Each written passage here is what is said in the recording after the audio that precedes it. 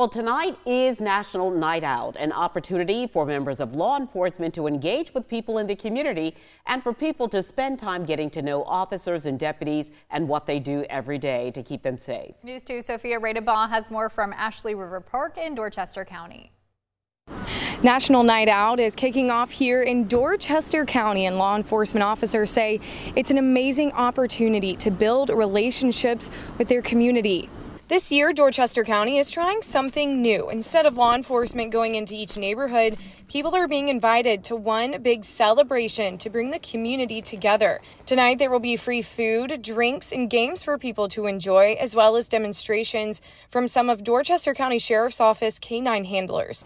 The event is meant to strengthen relationships between law enforcement and the communities they serve. The Dorchester County Sheriff's Office told me it's something they look forward to all year. We need to have a lot of eyes, and to have a lot of eyes, they need to be able to know us, get to know us, know who we are, know what we do, and that opportunity is going to be available tonight to them. Along with Ashley River Park, Dorchester County is also stationed at Davis Bailey Park in St. George. The event goes on until 8 o'clock and admission is free. In Dorchester County, Sophia Radebaugh, Count on 2.